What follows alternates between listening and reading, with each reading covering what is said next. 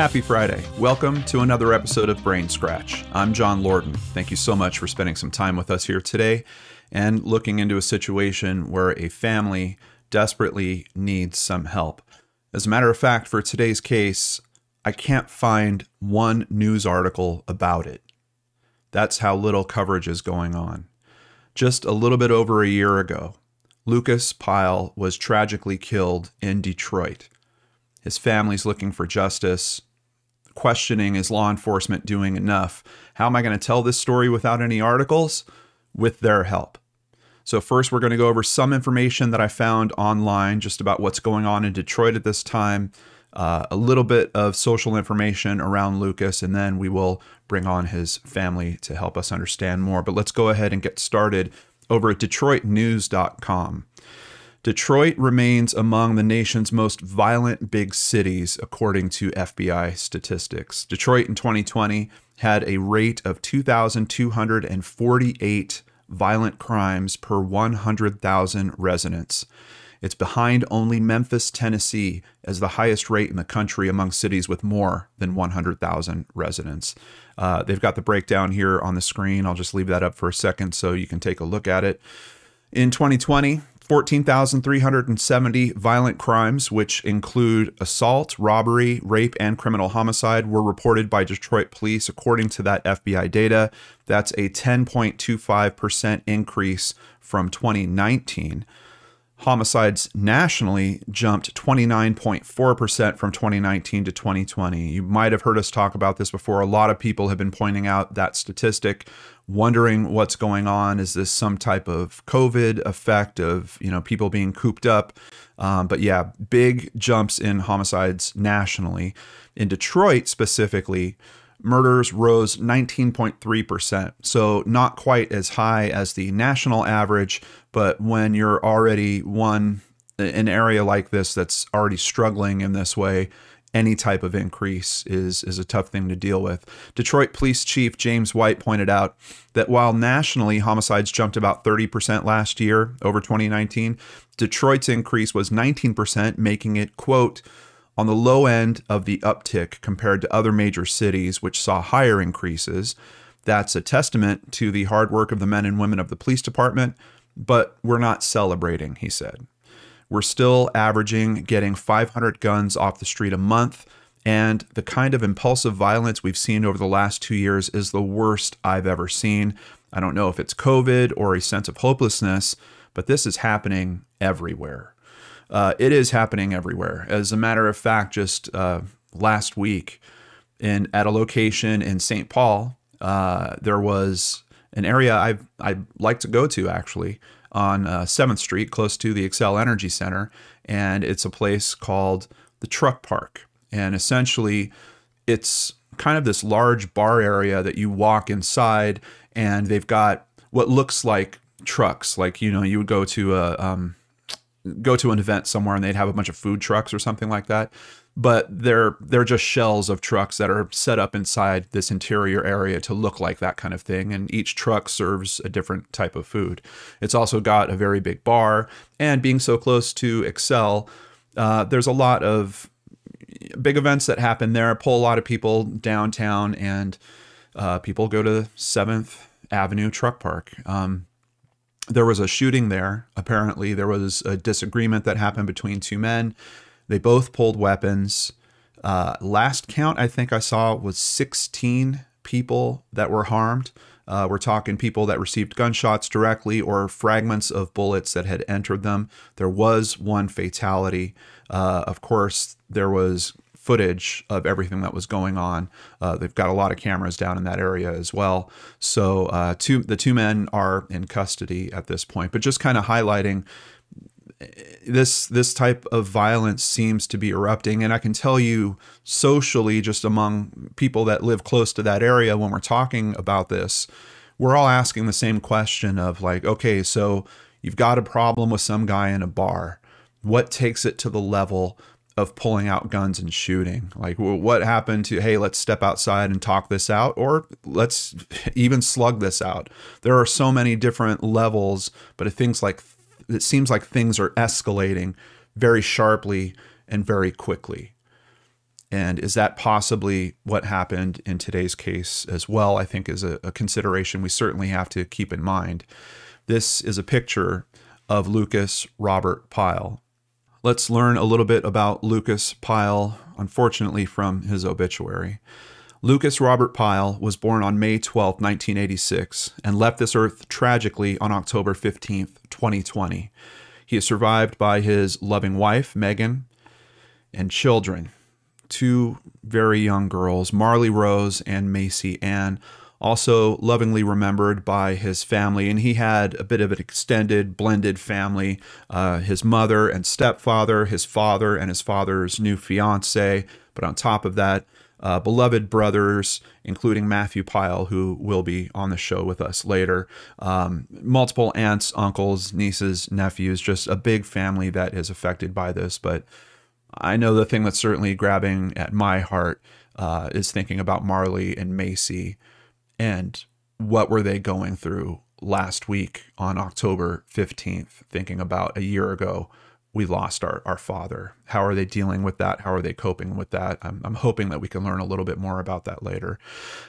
Just taking a look at Lucas's Facebook, I got to tell you, it's a ton of pictures of a father seemingly loving on his family. His kids are just all over his Facebook from top to bottom. There is also a GoFundMe, and we're going to lean on this just because we need some details in terms of what's happening with this case. But let's go ahead and read what his brother Matthew wrote here. My brother, Lucas Pyle, tragically passed before his time due to a needless and senseless homicide. He was a husband, a father, a brother, and a friend to so many. This tragic and untimely passing has left his two daughters both without a father and without substantial resources in which to adequately provide a life that is deserved by these two beautiful children. I'm currently trying to raise money in order to be able to provide these girls with a life they are so deserving of. And Matthew Pyle is a man serving in our armed forces, currently stationed in Germany, which I'm sure is not easy on him as well in terms of trying to deal with all this and to make sure these two little girls are being cared for. All monies collected will be put directly into a trust in which I'm setting up for his little girls. Where did this happen? This is the address, 19420 Conant Street in Detroit, Michigan. If we get down to street level, something kind of unique. I don't know that I've had this happen on a case before, but this is kind of a newer street scan that happened in August of 2021. And here you might notice a little sign on the side of the road. It's actually a sign about Lucas Pyle and searching for information, asking people to call in if they have any information about what happened in this parking lot just over a year ago. So it's the parking lot to an auto repair center. I don't know if that ties into the case in any way. We'll be asking during the interview about all those details. We've got a car wash across the street. And outside of that, it's just a neighborhood. We got houses. We've got a church. This happened on a Thursday at 5:30 in the afternoon. There's got to be some witnesses. There's got to be someone out there that has information. And if you're that person and you're sitting there and you're not sure if you can do this, please find it within your heart. We've got the contact information you need in the description box down below, not only for the police department, but if you need to remain anonymous, we can do that. Crime Stoppers is actively involved with this case as well. They keep it anonymous. You call in, they won't basically take your name. They will give you a number. And if you see the case is solved, you call back with that number. They arrange for a payment somewhere. From what I hear, in this particular instance, they pay cash. There's just no transactional information to connect you back to that tip at all. So if you're out there worried about it, how do I get this information in? Please do that. Outside of that, if you need to talk for some reason, you think you have the information, but you're just not sure you can even call Crime Stoppers, please send me an email at john@lordandarts.com. We have been pretty fortunate that people that have reached out in the past have found it within their hearts to actually do the right thing and take that next step. And if there's anything I could do to help you feel more comfortable about that, please reach out to me. Now, what are the details of this? Let's hear it from Lucas's ex-wife directly. From what we know, the suspects were in an older gold Camry with a missing hubcap. The driver, who was also the shooter, is a taller black male, and the accomplice is a white male. As far as we know, they shot Lucas inside of that vehicle, and he jumped out, and they ran him down and proceeded to shoot him. Nobody deserves to die that way, especially Lucas. He was funny and intelligent. He was street smart and very charismatic. He was a good person. And at one point in time, he was my person. Very special to think of Megan stepping up and doing this for her children, but also for herself. You could tell there's still a lot of love there. And I don't know if you guys caught it, but here on the right side of the screen, these two heartbroken children's faces are Lucas's daughters.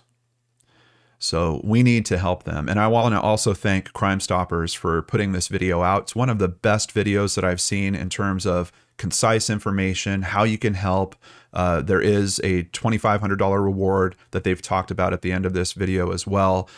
Unfortunately, this video has only been viewed 282 times. In a case where I can't find any news coverage on it, to have such a good piece of information out there and no one looking at it is really breaking my heart as well. So we need your guys' help. Please share this video with any friends or family that you have in the Detroit area. We've got to open up some hearts to this case. We need the person that has the right information to call it in. We can't do that if they don't know about it. So I need your help to raise exposure to this. And I think at that point, it's time to bring on our guests. And joining us on the show now, we are very honored and privileged to be joined by Lucas's brother, Matthew, and his ex-wife, Megan. Thank you both so much for joining us here and to helping to shed some light on this. This is honestly, in terms of the cases I've looked into, the toughest one because there's no public information outside of that Crime Stoppers video. And Megan, before you joined on the call, Matthew and I were just talking about how amazing it was for you to do the speech that you did at the location and get all those details out. So thank you both for being here. Yeah. So I wanted to start by kind of learning about Lucas. That's another thing. Without all this press, we don't really know much about him. So what did Lucas do for work? I mean, he really wasn't working before he died, but he was always a hard worker. When I was pregnant with Marley, when we were both in high school, he was working 3 jobs. You know, he was a hard worker no matter what he was doing, but he really didn't have a job towards the end. Yeah, I did see, like I saw a picture of him, you know, talking about a new job and he was putting on a suit. And he's like, this is the first time I've had to wear a suit for a job. Or I saw, I think a UPS certification was another thing that it kind of happened at some point. Yeah. Yeah, that was when we first moved to Michigan. And he was wearing that suit because he got a job in a nightclub. Oh, okay. Gotcha. What were some of his favorite hobbies and activities? What did he like to do? Well, he liked to cook. He liked to drive around. Just, you know. Yeah. How about growing up? He wanted to do whatever he wanted to do whenever he wanted to do it. That's how he rolled. Yeah. Yeah. I'd say that's pretty accurate of Lucas and myself. Him and I growing up pretty much inseparable. Our older brother's 5 years older than me. So it was him and I. We played baseball together. We hung out down at the creek, down the road from our house. We had a neighborhood full of kids. So we were always out doing things. No matter what it was, essentially growing up, it was Lucas and I. So, yeah. Yeah. And did I see right? Were you guys from New York? Central New York. Okay. Okay. Gotcha. What do you guys, and we'll start with you, Matthew. What do you miss most about Lucas? I guess random phone calls. Just, yeah. Checking in on his brother. Yeah. Just saying what's up, seeing what's going on. The random times where we'd both be in the same area because I haven't lived anywhere around there for a long time. So we always seem to be in the same area at the same time. So we hung out a lot, whether it was at the local watering hole when we got older, or playing golf, doing just whatever. I mean, there weren't many times where we weren't together when he was around. Yeah. Yeah. How about it, Megan? What do you miss most? And I know this might be a little complicated. I mean, you guys were separated effectively, right? Yeah.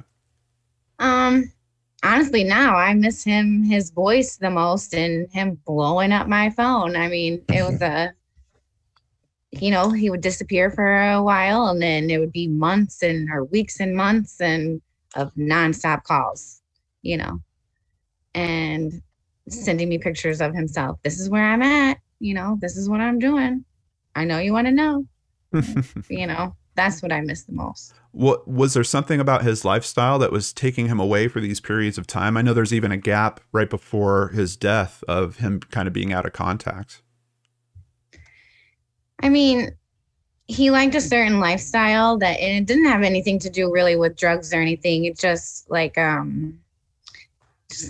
said before, he just liked to really do his own thing, and he kind of got caught up in the living situation that he was in Detroit. I lived about 30 minutes away from him. So when he was out there, he was really on his own. And, there were times where I couldn't have him in my life or my kid's life. And, I think he knew that and understood that. And yeah, just the way it was always. He definitely knew. Him and I had many of conversations about things along those lines. Yeah. It gets tough. I mean, I went through a divorce, and I know, put myself in a bunch of not the best social circles and tough situations while you're dealing with all those emotions and all that kind of stuff. So I know it's not an easy thing to go through. I saw that there was a mention, and I just want to make sure this is the right Lucas. I found some old article from like 2009 about the Craigslist killer Philip Markoff. Was Lucas quoted in that? He was. Yeah. So, they went to high school together. Wow. Philip Markoff was he was 2 years younger than me. They were in the same grade together. They played baseball together growing up. So yeah, he grew up down the road from us. Wow. Mm-hmm. That's so crazy. Yeah, unfortunately, that's the only thing. I kind of was like, when I was looking for information, it looked like a crime article, and it was coming up with Lucas. And I'm like, oh, good, someone did write about this case. And then I went and started reading it. I'm like, this isn't about him at all, but he's quoted in it. But yeah. So Megan, when did you guys get married, and when did it end? How was? We got married in 2007, and then we got divorced in 2017. Okay. But we've been together. We were together for 13 years. We were together when we were 16. Gotcha. And in that marriage, of course, two adorable girls, at least from what I can see in terms of pictures. And I also kind of pointed out to the audience, we ran a little clip from the speech that you gave at the location, and that is your daughters over to your left, I guess. Yes. And it was very clear how heartbroken they were. I imagine a week ago was really tough on them, with it being October 15th. I mean, we actually found a spot to bury him. So for the most part, it was a good day, just having him there in the cemetery. It wasn't what I thought it was going to be, honestly. Can you elaborate on that a little bit? I mean, of course it was sad at first, but then once you get over that, he's resting in a place, he's okay. Yeah. And the girls know that, his mom knows that, he's sorry. Mm-hmm. he's better off, or not better off, of course not, but just in a better place than Detroit. Yeah, not suffering. And was there a loss that he went through in 2018? I saw on some of his social media, it looked like someone he was referring to that was named Angel, it seems like. Yes, Angel. She was his girlfriend. Okay. And she was on drugs, but he had worked with her. He actually got her clean. He got her off of heroin. Like, Lucas smoked pot, but, drugs was not his thing. Yeah. So, he got her off of that, and she was off of it for a while, for a good chunk, and she was doing good. And, I think he knew something was not right with her. Because he did tell, he said, she thinks I don't know, but I do. And he found her when she died. Oh, wow. Yeah. It's terrible. Yeah. Heroin, man. I mean, just busting up lives and families. That's a really tough thing to deal with. And especially, trying to get her on a good track, and it looked like good progress happening there. But I could really see in his posts, it hit him very, very hard. Yeah, it really did. Yeah. So talking about his case, it was the first thing I talked to Matthew about when he got on the call. What is going on with the media coverage on this case? Why is there so little? So from what I've seen and from what I've looked at since I've been over here, I don't see anything happening anywhere. I never found any articles about him in the numerous times that I looked it up shortly after his death and trying to find out information. There was just nothing. I don't know if it's due to the local crime rate and whatnot in that general vicinity, but it's just not there. Yeah, we did touch on that a little bit at the start of the video. We looked into crime stats for the area, and Detroit is like number 2 in the country for areas of over 100,000 people to have bad violence problems. What do you think, Megan? What's going on with it? I definitely think that it is because the crime rate. If Lucas had been killed on the west side, that police chief has an amazing record. He gets cases solved. On the east side where Lucas was, it's like double the amount of deaths. Like, Lucas wasn't the only person shot in that hour around the block. There were 2 other people that were killed that day around that time. So I think they are short-staffed, and they don't speak to one another. They don't go out and try to do anything, from what I can see. They had somebody in custody. They let him go because of COVID. And that's why he was released from prison to begin with, was from COVID, like for COVID. He was serving like an 11-year sentence, and they let him out. Are you in touch with the detectives? Oh, you can try to be. I've tried to be. I think I went 4 months without hearing from the first detective, and I was leaving messages, texting. And so finally on what would have been Lucas's 35th birthday, I texted him and I left him a message, and I think he could hear it in my voice. Like, this would have been Lucas's 35th birthday. What is going on? What, we deserve to know. Like, they didn't even reach out to Lucas's mom, which is just not cool. And they still haven't. The new detective hasn't. And I've been hung up on. They've hung up on me. That's how Detroit PD rolls. I just understaffed, and they just really don't care. How about you, Matthew? Any contact with them? So right at the beginning, the day that we got the phone call, I was in touch with the lead detective, essentially from that point forward for a little while, because I didn't want anything on my mother's shoulders. And they had nothing. And when I went to go pick Lucas up from Detroit, they wanted me to come to the station to answer questions. Like, I was the bad guy. And I was like, I have no need to come see you guys at Detroit PD. Like, what have you done for the case? Who have you talked to? What leads do you have? And the entire time it was nothing, nothing, nothing. And after I moved, I didn't contact Detroit PD anymore for a long time until I got the new detective's information, and I reached out to him, and it just hasn't. There has been no consistency within their formation to get any information. The flow of information about how Lucas died between the detective and when I talked to the coroner's office, the methodology of his death and everything else, there was just discrepancies between the police and what the coroner said. And then the coroner's report was completely off the grid in comparison to what actually happened. Well, let's break this down a little bit.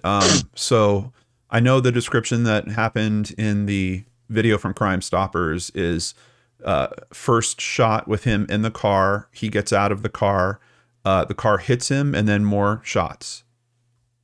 Is that still accurate? Where are the changes? Where are the discrepancies that you're finding in the documentation and what they're telling you? So, like for instance, the medical examiner's report, the eyewitness said that they ran him over and his leg got caught up in the tire. In the report, it just says that he has like small injury, a scratch to his last two toes, and a little bit of scratches on his back, on his top back and his lower back. But the eyewitness said like Lucas's foot and leg got caught up in the tire and he went all the way around. And then they,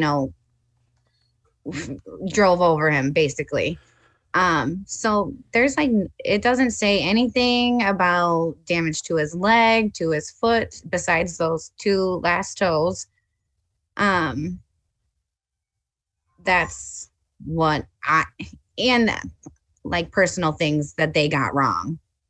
Okay. Okay. That they shouldn't have. Matthew, did you find any other discrepancies outside of that?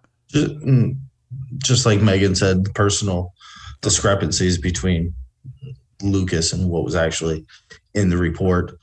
I got more information from the coroner when I was trying to find out information than I was getting from DPD. Gotcha. Like I knew the methodology of death and everything else well before anybody else in the family. I obviously kept that to myself for reasons not to upset my mother with it or anybody else. Yeah. But looking at the report after knowing the methodology of his death, it wasn't as consistent as it should have been. Okay. Are you able to clarify that, or do you still want to keep that information private? The personal discrepancies? Well, no, the main thing I'm wondering is, was it the gunshots that killed him? Was it some aspect of being hit by the car? Like, what was the actual cause?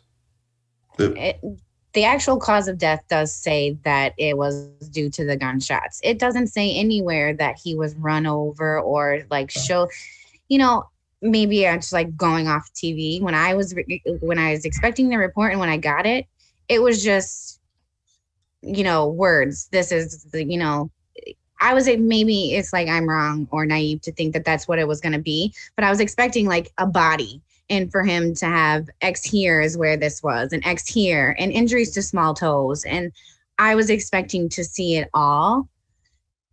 But from things that were, sent to me, I don't think that they even tried to help Lucas. Honestly, once they got there, they saw that he was shot and that was it. And they didn't even try to help him or anything. Now, you mentioned at some point that someone was detained for a while and that they had been released from jail for COVID. Is this someone in relation to Lucas's case that they thought was involved? Yes. Yeah. And they just let this person go. And what have you asked them about follow-up on that? Have they told you this person's been cleared? So no, he hasn't been. He absconded. So they had him, and he was trying to. He said, "Well, what can you do for me?" He was trying to basically make a deal, and he wasn't talking. So they could only hold him for so long, and it was Warren police that had him in custody. Really, because Detroit police like to clarify this and not mince words that Detroit didn't have him in custody. Warren County did. Yeah. So they could only hold him for however long. But the detective did tell me that they were keeping his cell phone and that he had been calling nonstop, trying to get his phone because he needed to get his unemployment. He needed to do his unemployment. He needed his phone to do it. And so like a week went by and I was checking the what is it, Matthew? The inmate website. Yeah. I learned that he absconded. He absconded from parole. He's supposed to check in with his parole officer every week or what have you. And he absconded. So I called, the detective and I said, "Did you know that he's gone?" And he goes, "You mean," he said the guy's name. And I'm like, "Yes, him." I'm like, "Go take a look at the website. He hasn't shown up for parole. Come to find out, he just left. He's nowhere to be found anymore." So they had him.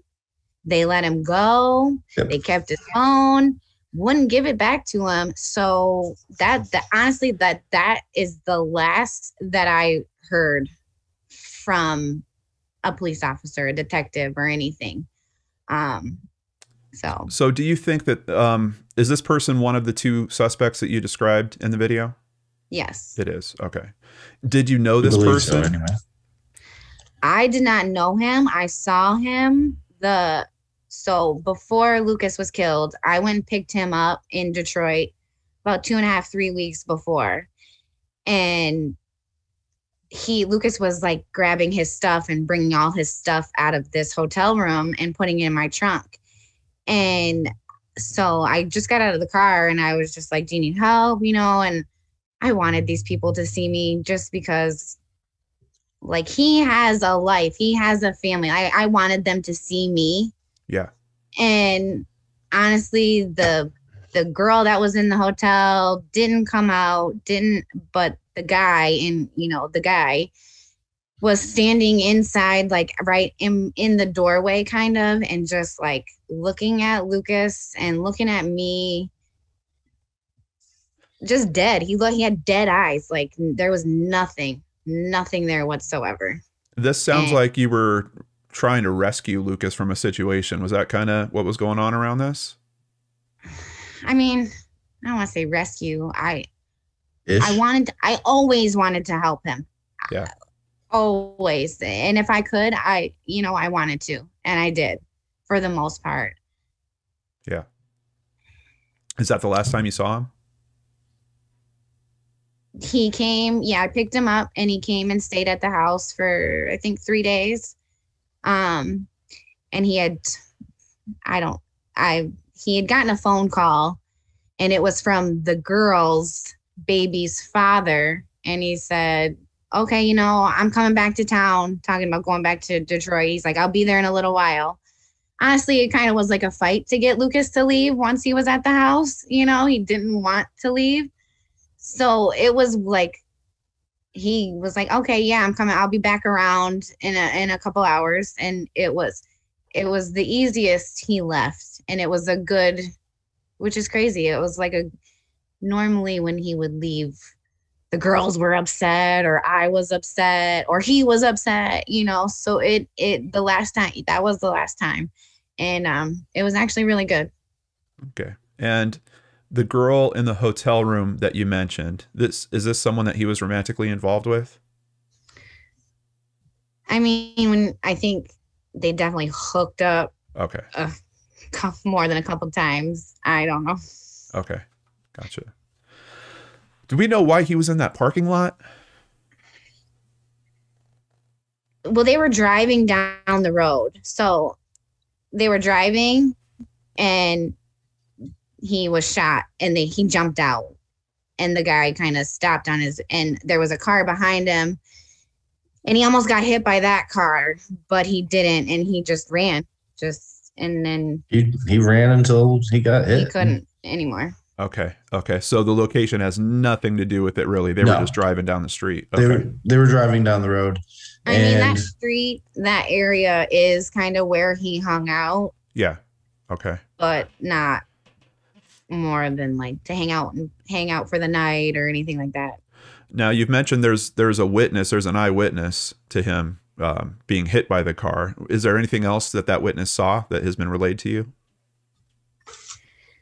Well, that's the only reason why I knew he really was run over, and that his foot and his leg got caught up is because of what that man said. And he was also like, the car pulled up over here in front of this woman's house and she has a camera and the police never even talked to her and they still haven't talked to that woman. And now it's been a year. So whatever footage that she did have, like, because the eyewitness was like, he parked right in front of her house, got out nonchalantly, walked over to Lucas, shot him a couple more times and walked back to the car. And the car was parked in front of the woman's house that has, a camera. And the police never talked to her. They talked to the eyewitness one time, and that was it. Matthew, have you ever asked them about that? I mean, that's like a big miss, man. Absolutely. I asked the first detective that was on his case when he was going to talk to these witnesses. He said he was getting to it. He was getting to it. Every time I talked to him, he was getting to it. A few weeks ago, I spoke to the second detective and I asked him what he's done. And he said, well, we're still working on it. And I kind of called him out on those words. And I mean, there's just been no progress. When you can't talk to the people in the neighborhood about what happened, there's an issue. Yeah. If you haven't brought in, like, you have a witness that was in the vehicle that had to slam on his brakes so he didn't run over Lucas. Right. That saw the person that walked up and shot Lucas. And they made eye contact. Yeah. Like, then you haven't brought him in and been like, these are the people that are in this area. And, oh, by the way, we can pull video from the parking lot. And I'm sure these people have been in the area more than one time. Can you identify anybody? Do you think it's this guy? Do you think it's that guy? From some of these videos based off of your initial description. But I don't see anything happening. There's no follow-up. There's no, like, let's get into this and see what's going on. The more I'm learning about this case, the more frustrating it's getting, and the more why I'm understanding why you guys are so hurt by all this. I mean, an eyewitness that's right behind the vehicle as this is going on, a potential for a camera like that. We know there's a functional business where that parking lot is. I don't know what their camera system is, but I'm assuming they might have something. There's a church across the street. A lot of times they might have a camera as well. It just seems like there's a lot of pieces of this that could have come into play and really snapped this together really easily. Is there some... You would think so. Yeah. Is there some aspect of the suspect? Is this a figure that is like feared in that area? Is there a reason why neighbors don't want to name this guy or something along those lines? I mean, from the man that owns the garage, that's one of the eyewitnesses, he was like, this guy, this was not his first rodeo. The way he did Lucas is like, he's like, I know this was not the first time for him. Yeah. Especially that, so Lucas, they were going down, he was shot, and then he jumped out. The guy had to keep going and kind of make like a weird turn. And he did that, and he parked his car and walked over to Lucas, like laying there, I think Lucas was trying to make a phone call. I think he might have called 911. The police have never been able to say for sure if he did or not. But that he just walked over and shot him 2 more times and then just walked away. Didn't run, didn't turn back, nothing. So for me, it does. I feel like the people in the neighborhood do know him. They know that that's what that guy's about. And I like it, just a gun for hire, I guess, maybe. Think so.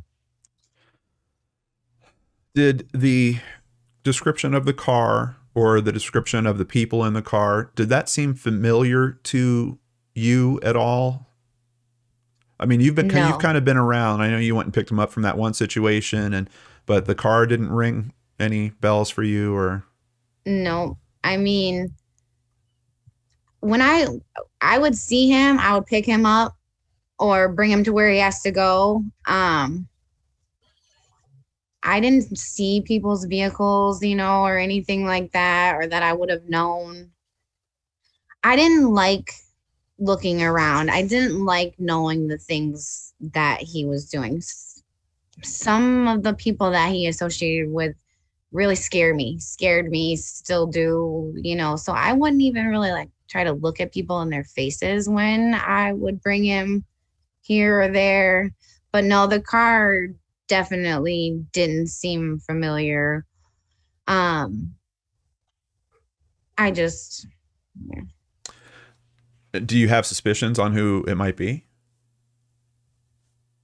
I for sure think it was the guy from the hotel that was dating the girl that Lucas was kind of messing around with. So the girl that Lucas was messing around with kind of here and there had grown up with the guy that was in the car, at the end at the hotel, the white guy.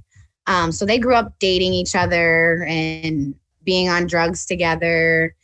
And at the end of the day, that's what I really feel that this happened, is because that guy couldn't handle Lucas. And I'm sure Lucas was like, yeah, I got your girlfriend, that's how Lucas was. Yeah. So I just feel like I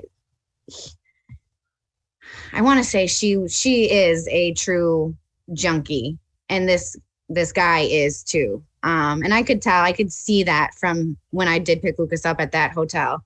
I think he couldn't handle Lucas and him being messed up in his mind, or that's my girl, or, I think he's the one that set it all up. And that's really what it's about. I don't think it's over drugs or stolen money that Lucas got back from so-and-so or anything like that. I think just drug-induced stupidity. Yeah. Yeah.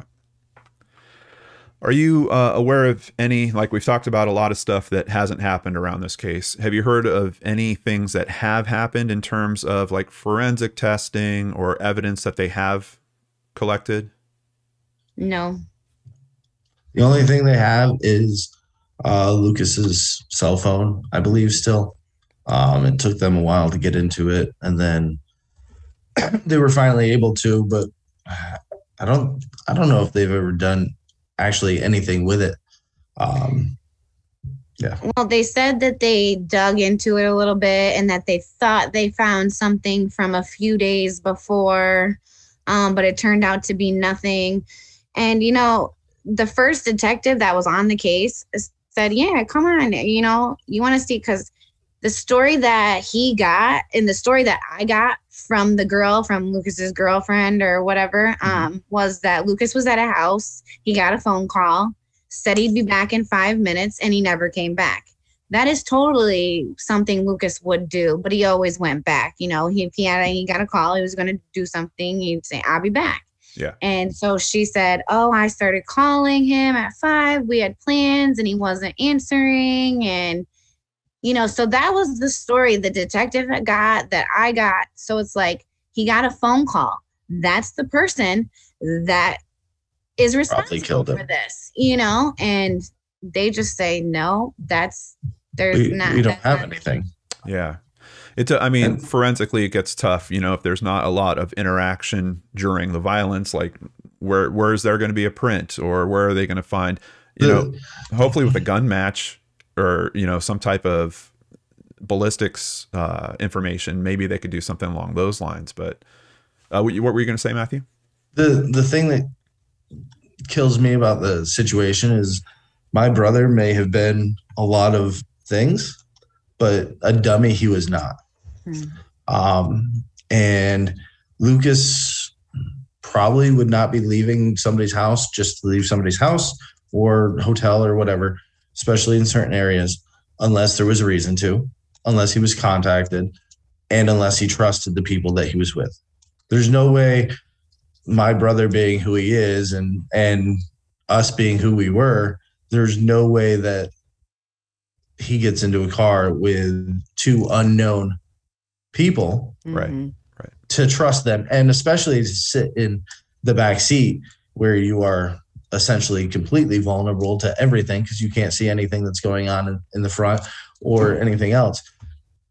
My personal belief is if there was actual digging done on that phone, whether text messages or anything else, pull phone records, whatever the case may be, I think there is quite a good opportunity to pull information that is essentially needed from that phone. I believe whoever was responsible for everything that happened that day at least contacted him at least one time that day. Because like I said, Lucas was a lot of things, but a dummy he was not, especially when it came to his safety and everything else. Yeah. I don't know. It's just, it's really heartbreaking. It seems pretty clear both of you think that this is part of a social circle. So you're right. You would think the phone would certainly play a key. If this is a situation where it was kind of a trap that was set, they had to bait that trap somehow. That's more likely going to happen through some type of communication on that phone as well. Yeah, it's really tough. So I think I have a question here about how do you feel about law enforcement's efforts on this case, but it seems pretty clear. We don't think enough has happened on this case. No. There's a lot of pieces at play. We've got someone essentially on the run at this point that it's at least considered a person of interest. Have you asked them, have they tried any efforts to track that guy down? Not that I'm aware of. I mean, I met with the first detective for 6 hours. The new detective on the case met with me and my in-laws for not even 40 minutes. I don't know. They're not. I don't know. The guy from Crime Stoppers said to be careful what you say about law enforcement because it could be considered slander. But they haven't reached out to anybody. Matthew's in Germany. He's ready to talk, I guess. I have no issue slandering the Detroit PD. Well, and you had gotten into it. Yeah, you had a tough conversation with him just a few weeks ago, right? Yeah. Yeah. I reached out to the new detective. I asked him if anything's been done. He was like, well, I talked to your mother. I said, well, you need to talk to me. He said, well, I don't need to do that. Oh, and apparently there's been a Freedom of Information request, a FOIA request done. So the last time I spoke to him, he wasn't able to continue anything with the case because of the FOIA Act. But I don't know who pulled that. Yeah. There's no press coverage on this. So there's none. So I don't understand who requested the FOIA. Well, and also why that would stop him from talking doesn't make sense either. None of it makes sense. But he said it's under FOIA investigation. He wasn't able to continue investigating until after the FOIA information was put out to whomever requested it. Like I said, I have no idea who it was. And then me and him got into it because I said, I don't believe you have done a single thing. I know when my My mother and my sister-in-law were on their way to Detroit. You knew they were coming for a period of time prior to them getting there, and you still couldn't even have the consideration to open up his file, let alone know my sister-in-law's first name and give her and my mother the common courtesy to be able to talk about the case in any sort of light or fashion, and essentially just blow them off in an hour. And he came back with, well, you don't know what's going on with it, and you weren't there for the meeting, and that's not what happened. And I said, well, then tell me what happened. Tell me what happened, and we can have a conversation. And he said, well, I'm not going to get into that with you because I don't know who you are, and you're calling from Germany. And I said, my name's Sergeant First Class Pyle. I'm in the United States Army. I live in Germany. That's my little brother. I picked him up in freaking Detroit, and I want to know information. He said, well, that's not enough for me. I said, okay. And then he told me to call him that following Monday. He said, call me at this time, Detroit time, and me, you, and your mother will have a discussion. And I called him 4 times that the day that he told me to. Nice, cool, calm, and collected, and not a single time did he pick up. So, have you did you check in with your mom last week? How is she doing at this point? I checked in with everybody because that's what I do. Yeah, I make sure people are good. Yeah. Well, I'm glad you're there to do that, because I can't imagine how tough this is for hitting that 1-year mark and having all these frustrations in terms of the investigation and lack of media coverage and everything else. This case has a lot of very, very big challenges. Has anyone kind of taken up the role of trying to be like a PR person for this case, trying to get some local coverage or an investigative reporter looking into it? I mean, I've gone through like Facebook groups of trying to find a private investigator, and it's hard to know who's legit and who's not. And it's hard when you don't really know where to go, especially when law enforcement isn't doing anything. Then what's next? I just don't know where to go. You know, I want people to look into this case. I want people to find out what he was doing in that car, where he was at before he got in the car. You know, I want answers. I want people to say, hey, I've seen this kid, you know, the guy, the suspect, you know, alleged suspect. I want answers. My kids want answers. They deserve it. Lucas's family deserves it. Lucas deserves it. I don't know why there hasn't been more, and I don't know how to go about doing it. What about even some type of notice just about the guy that's on the run? It's like, hey, we've got a person of interest in this particular case. He's skipped out on his parole. Like, what? Just some type of basic, like a poster. Common decency. Yeah. Common courtesy. Yeah. Hey, we had to let this go. This guy, this person of interest, go due to these circumstances. We'll continue to keep an eye out on him. Or, hey, by the way, we had to release him. We kept an eye on him for a little while, and then he disappeared, and we've no longer been able to locate him, or the woman that was associated with him, or anybody. But no, I haven't seen any sort of common courtesy.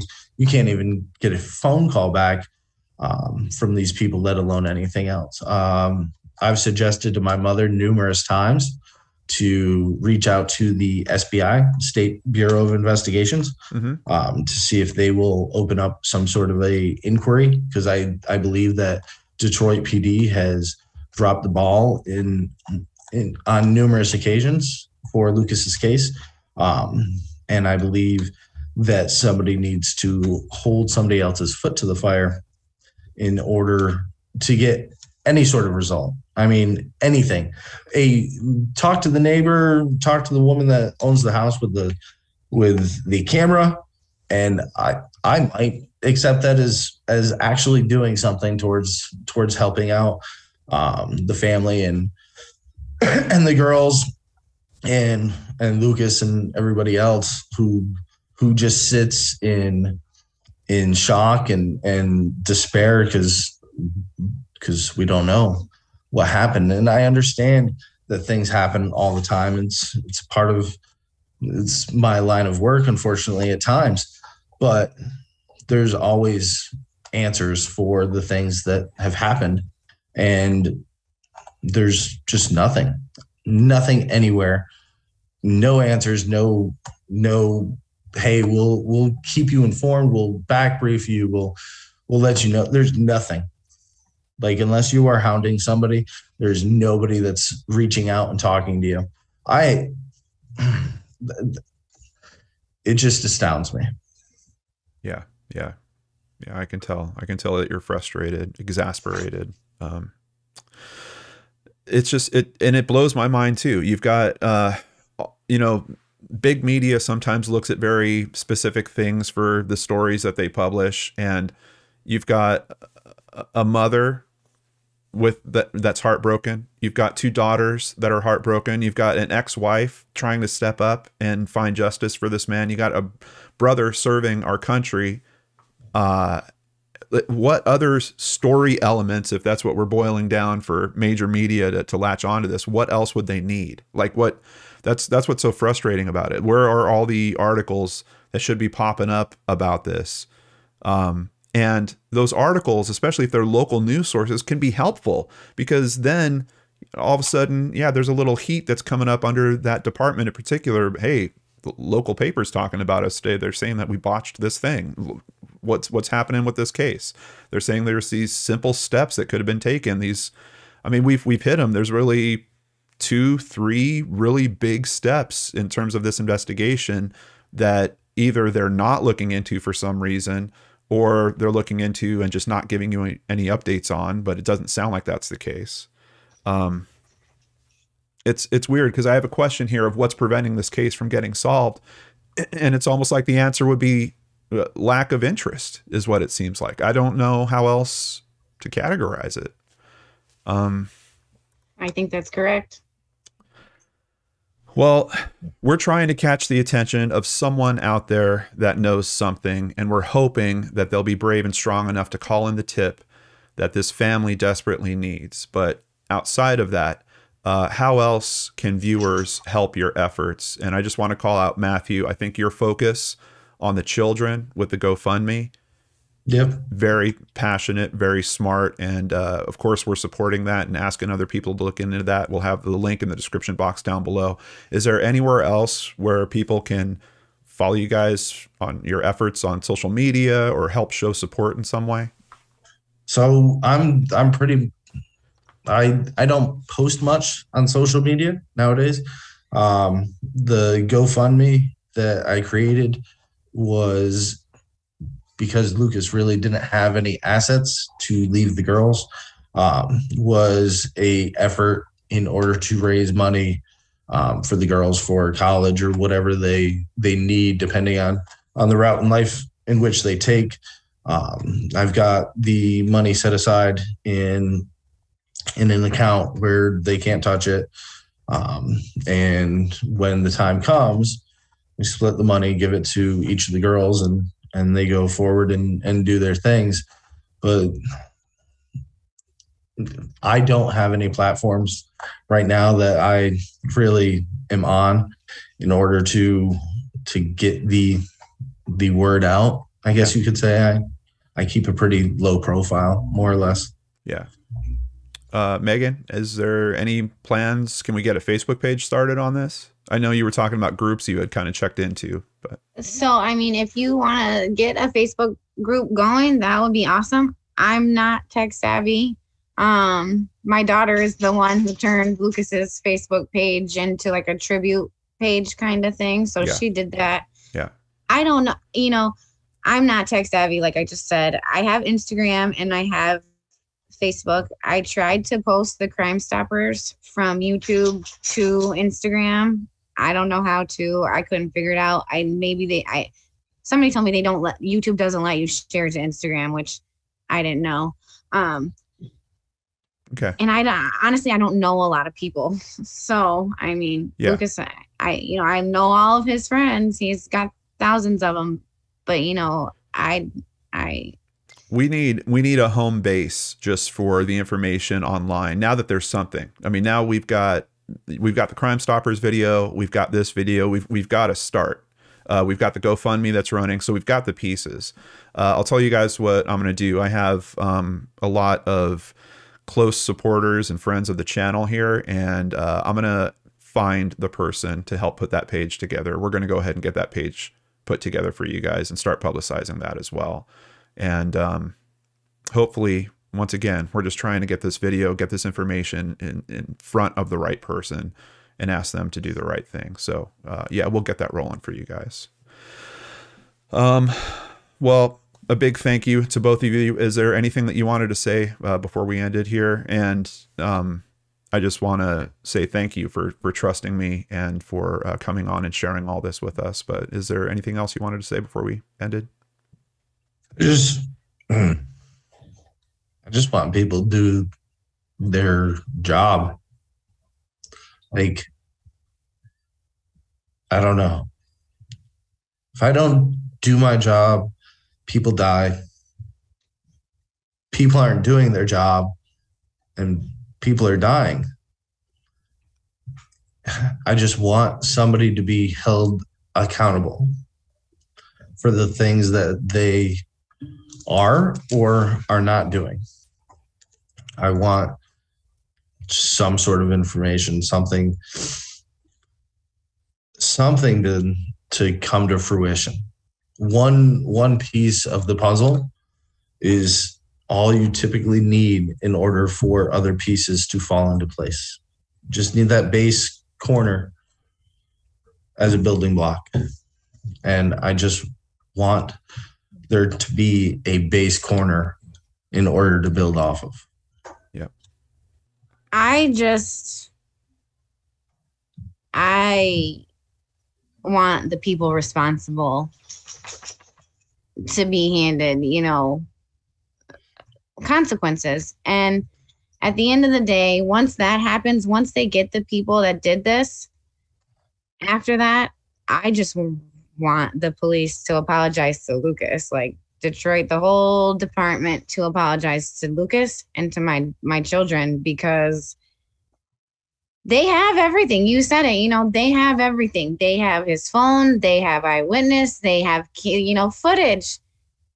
They have everything that they need to, solve this. And it should have been,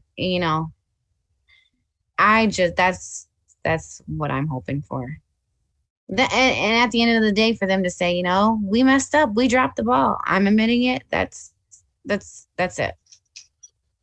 Well, I hope in the tough moments for both of you and for Marley and Macy that you guys find some of those warm memories and good times with Lucas, and have those be a little beacon of light to help you through some of the dark stuff around this. And please let the girls know that, there's several thousand of us out here now that know Lucas's story and care about it. That's awesome. Yeah. And we're looking to help. So, all right. Thank you guys so much. If you have information, Crime Stoppers of Michigan is where you want to send it. Here is a post they have. Of course, we have links to everything in the description box down below. If you have any information, we're asking that you make an anonymous call to Crime Stoppers at 1-800-SPEAK-UP or visit our website at www.1800speakup.org. Your identity will remain anonymous. No one will take your name or contact information. Instead, you get a number, a random number assigned. If your tip helped lead the investigations to capture and arrest, you'll be instructed on how to anonymously receive your cash. Once again, big word, cash reward. Nothing traceable going on with this. Also, we touched on it briefly earlier in the video. There is a GoFundMe that is running currently on this case. We can see they were trying to get to a $10,000 goal to help Lucas's daughters. They're at $5,515. On behalf of myself and my amazing supporters through PayPal, Patreon, coffee, merchandise, thank you guys so much. We're making a donation together to this GoFundMe, and I'll have a link to it down below if you want to help us increase that by making your own donation as well. Thank you so much for spending some time learning about this case. It's a case that no one knows about, and now you're one of the special people that do. The question is, can you take that next step and help spread that awareness with me. So I really appreciate you taking this time. Before I end today's video, I want to thank some new patrons. A big thank you to Ellie B, Ann Woodworth, and Karen Sheets. On top of that, a big thank you to Emily Nichols and Stephanie Joyner for increasing their pledges. Remember, if you want to support the channel, please visit lordandarts.com, where you can sign up for Patreon, sign up for PayPal, buy merchandise, or buy us a coffee like Sooner History recently did. We really need your help as we continue trying to help these families in these terrible situations. We just can't do it without your support. So we're so thankful to those of you that take that extra step and have our backs, essentially. Take care, everyone. Have a nice weekend. Hug your kids a little extra hard this weekend in honor of Lucas. And I'll see you again on Monday with a brand new episode of Case Cracked right here on the Lord and Arts channel.